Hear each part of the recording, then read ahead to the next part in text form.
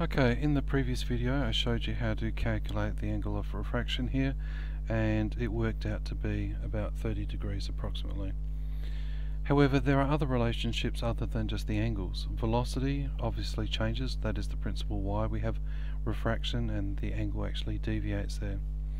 So let's actually have a look at how the velocity changes. So we've got Snell's law, sine I over sine r is equal to n2 over n1.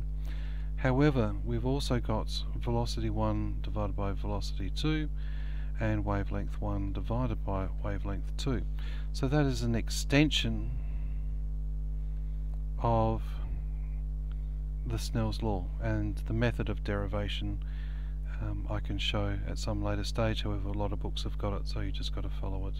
So we're just going to use that as a tool. So let's have a look at what's happening with the velocity. So n2 over n1 is going to be equal to v1 over v2. Now we're going to assume that because there's a refractive index of 1, even though it's technically not, then the velocity of light travelling through the air is actually equal to the speed of light. So let's substitute our values here. So we have 1.4 divided by 1 is equal to 3 times 10 to the power of 8 meters per second divided by the velocity in the plastic.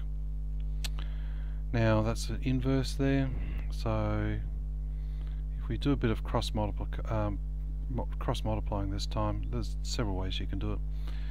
You've got 1 times 3 times 10 to the power of 8, which is equal to 1.4 times velocity 2. That's times by, so on the other side it will be divided by. That's times by 1, so it is the number. So 3 times 10 to the power of 8 divided by 1.4 will be equal to velocity 2, which equals 2.14 times 10 to the power of 8 meters per second.